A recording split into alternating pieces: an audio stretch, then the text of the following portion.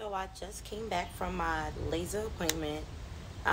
This was my fourth session and definitely recommend. However, don't believe people when they say that it's painless or it feels like a little pinch. In the beginning, it feels like a little pinch. But the more you go, it starts to intensify because they got to make the laser stronger and stronger to really knock the hair out at the root. I get laser on my Brazilian. So I recommend numbing cream. Put it on 30 minutes before the session. I forget every time, so I just take it like a G and take the pain.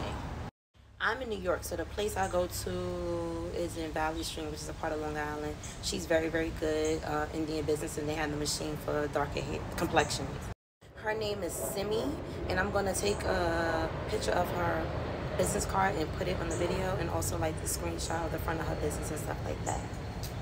And I also snapped a picture of the machine she used too. So I hope this little mini video is not too long was helpful, and like you get to spend the day with me going to the laser room.